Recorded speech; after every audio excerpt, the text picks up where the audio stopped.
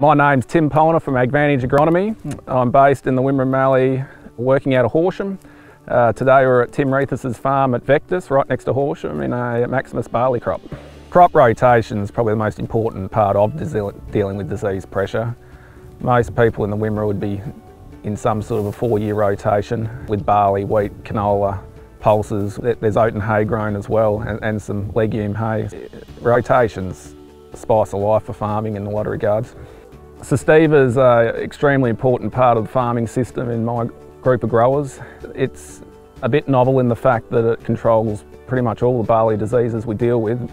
It takes the pressure off disease control early in the season, where we're managing diseases in other crops at the time, and June, July is an extremely busy time for all of our post-emergent spraying. So we've had scald this year. Systiva's done a great job on scald.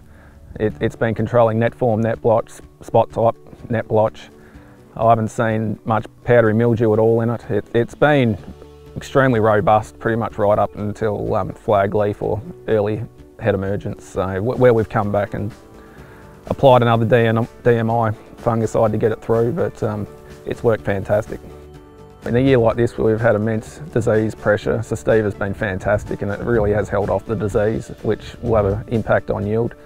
Most farmers won't let their crops fill up with disease. They'll come in with opera or some sort of a good foliar fungicide. So the benefits of Systiva again is we haven't had to do that. So it's creating those efficiencies in our farm and minimising the amount of passes that the boom spray will have to go over a paddock, which is a massive advantage of the product.